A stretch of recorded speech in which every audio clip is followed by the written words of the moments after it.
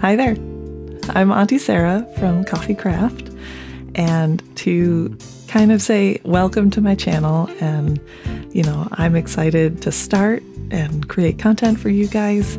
I thought it'd be fun to give you kind of like a intro to who am I and what inspires me, and something that actually did inspire me to start this kind of a video was the Vanity Fair interviews with Billie Eilish that they do every year.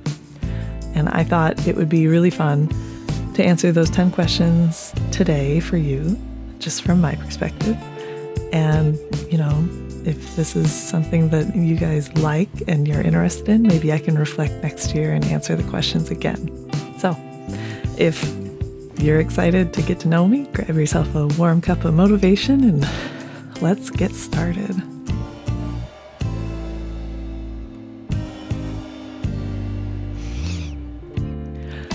I think the advice I would give myself a year from now is to think about what happened in that past year.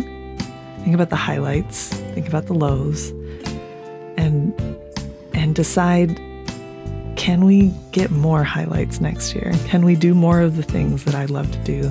I really am striving to have fun, right? Enjoy things and experience happiness, right? Whether that's through my craft or going and experiencing trips and other parts of life with my friends and family.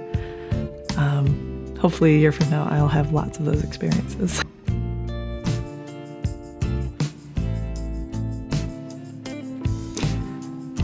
Well, a year ago, I honestly wasn't even thinking about starting something like CoffeeCraft. I was just working full-time at a corporation, and I was doing crafts for fun to give to my friends, or just to try to really reflect on how much, I love my friends and think of ways to communicate that to them, right? So my advice to myself from a year ago would be to honestly just keep my friends in mind. Keep those people that inspire you really close, and keep being inspired and try new things and keep communicating to them.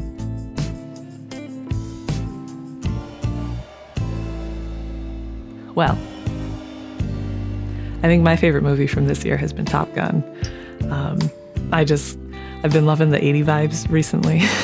And that movie is just such a great quality for having very few CGI events. It's all real, and I think that's so amazing, and it's such a high energy movie.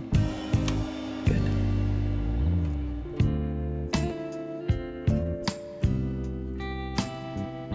Well, my favorite color for many years has been red. I love pretty much all colors, always, but I always think those warm tones are always calling me to a little bit more. So, red's me.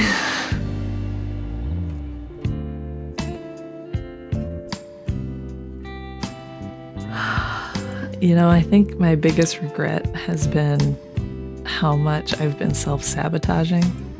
As you make decisions, there's always that little piece of your mind that thinks, you probably can't do it. If you try, people will make fun of you. Or, don't even start because you don't know that it'll be perfect. Well, let me tell you, if you never try and you never start, it certainly never will be perfect. I can't expect to make a masterpiece on the first try, and neither should you. And I regret all the things I haven't tried and all the things I haven't done solely because of this idea of judgment from someone else. And honestly, that shouldn't matter. You should try. You should do anything you are inspired to do. That's what I regret.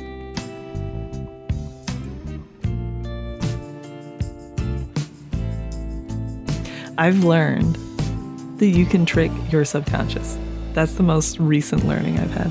You can trick your logical mind into believing in yourself solely by trying.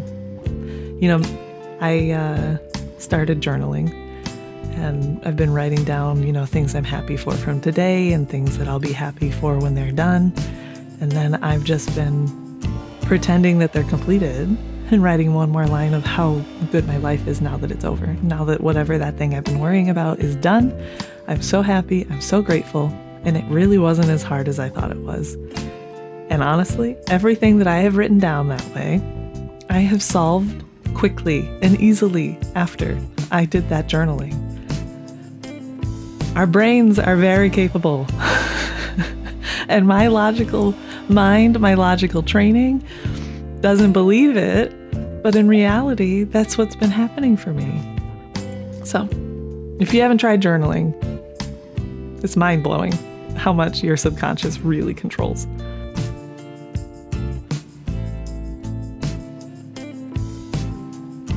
Honestly, I just would love to travel to any country. I've got friends from all around the world at this point, so going to visit one of their home countries, that'd be really fun. Or even just visiting a place that I don't know anybody there, like Greenland or Scandinavia, all those places with like really, really beautiful nature that you can go hiking. That's what I'm here for. I love scenery, as you can maybe tell from the paintings in my background. I don't know, I'm really inspired by this world, and sometimes just the nature itself is really what drives me.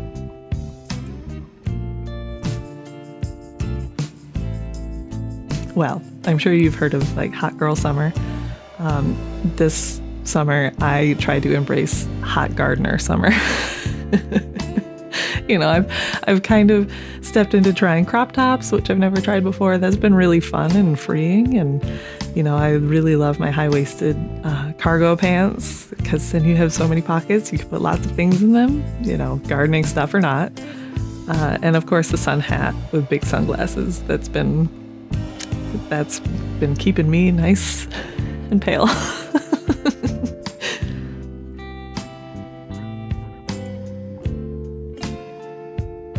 My philosophy right now is that I will make happy memories, and I will help my friends and my family make happy memories.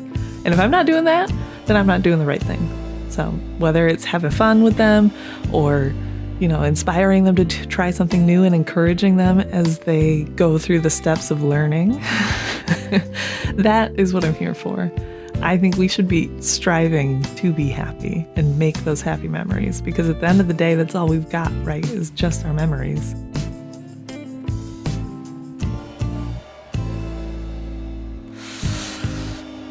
I want to say thank you for all the hard work that I know you've done. I know that, having a full-time job while doing this really fun project, it's a lot. And I know it's scary, and having to understand everything like taxes and all these other vague, complicated, ambiguous problems are very stressful. But thank you for trying, and thank you for doing, and I know you've done a great job. All right. Well, hopefully you've learned a little bit about Auntie Sarah. And I look forward to our journey through crafting, through all different types of projects. At CoffeeCraft, we believe that anything you create with your hands at all, whether that's, embroidery, sewing, painting, drawing, wood burning, or even baking and music, those things are all a craft. And they're all great ways to be inspired by someone or something, and great ways to communicate that inspiration. And we also believe that anyone, absolutely anyone, regardless of your age, gender, background, should be excited to become a crafter, right? It's what we can do with our hands. I think it's what we're meant to do. So if you feel that you're going to be judged because you want to learn to sew, don't care about that. Auntie Sarah believes in you. You can do it. So if that kind of message speaks to you, or you're interested in learning more, head over to my website at coffeecrafters.org and, take a look at some of the projects and, let me know if you're interested. if you're interested in seeing a few pictures about the projects, or if you are inspired by something and you create something and you want to share it with me, tag me on Instagram. I've got my handle for that in the description below, and I would be thrilled to see whatever you are inspired to make, and I'd love to learn about who you were inspired by to make that thing. So until next time, I will talk to all of you later. Bye-bye.